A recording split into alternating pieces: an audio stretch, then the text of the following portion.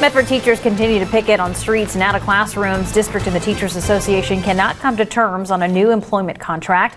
Both sides scheduled to start negotiations again tomorrow. District says classes will also continue tomorrow, with substitutes hired over the weekend and Medford teachers who have decided to cross picket lines.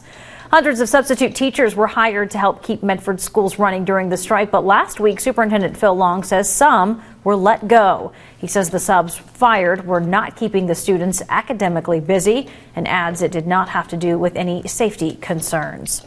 Some Medford high school students could be at risk of losing college course credit. News 10's Ashley Carrasco explains why the concern won't be addressed until after the strike.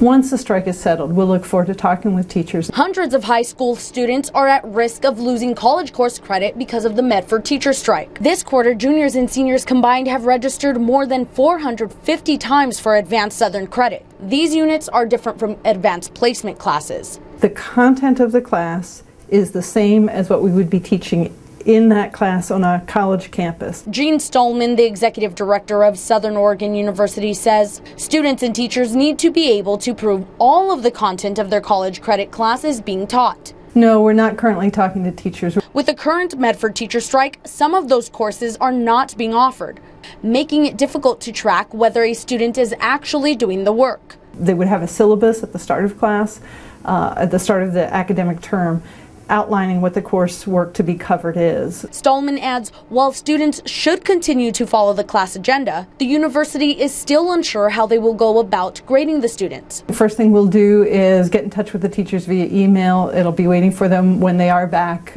inviting them to get in touch with us and let us know how we can move forward. Any courses taken in the fall have already been counted. The credits at risk are for classes that would have began in late January. Stallman says it's unfortunate students have to go through this, but she says they should not worry too much. What colleges are really looking for are students who are high achieving, self-motivated, learning. Covering your news, Ashley Carrasco, News 10.